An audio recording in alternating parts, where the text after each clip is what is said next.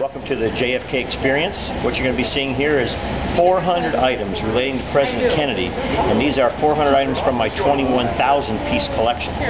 Behind me here is the 1961 presidential limousine. It's actually a duplicate car. It was made from the same blueprints as President Kennedy's car, and it's exactly the color, which is Kennedy blue of Kennedy's car. It was in 12 major movies, and it's quite the thing to see. Some special things that we have here for the Kennedy Experience is Kennedy's jewelry box, and his dad gave that to him in 1946.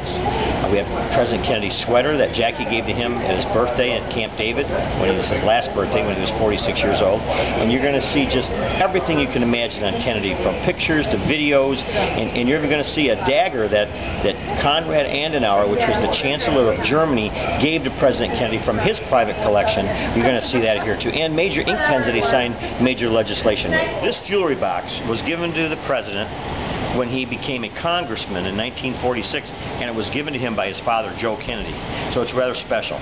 If you flip it over and you come over and see it, you'll see it has the Kennedy family crest on it, which is two guards guarding each other, and it has his initials JFK. And it has all his jewelry in it, and the most famous jewelry, beside the Christian Dior jewelry that he had, which he didn't really like, but he wore it occasionally, but it has his black onyx. And on those black onyx, almost every picture you see of President Kennedy pointing his finger, you'll see those black oval onyx cufflinks, and they're right here for you to see right here in Dubuque, Iowa. Birthday May 29th in 1963. They had a birthday party at Camp David. All the family was there. And this was actually a gift from the children, Caroline and John Jr. It was given to him by Mrs. Kennedy. So it's a rather rare piece of clothing. Actually, I got this from a man in Dubuque, Iowa. Believe it or not, his name was Martin Underwood.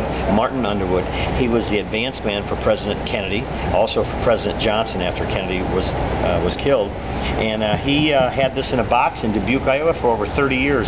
He sold it to me in I think about the early 90s.